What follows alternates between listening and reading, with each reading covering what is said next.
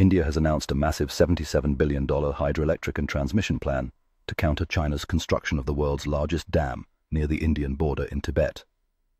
The plan aims to harness 76 gigawatt of hydroelectric potential from the Brahmaputra basin, primarily in Arunachal Pradesh, over the next 20 years. It includes building 208 large dams and developing pumped storage projects to ensure energy security, regional development, and climate resilience. However, the initiative faces environmental, geological, social, and political challenges, especially in the seismically active and ecologically sensitive northeast region.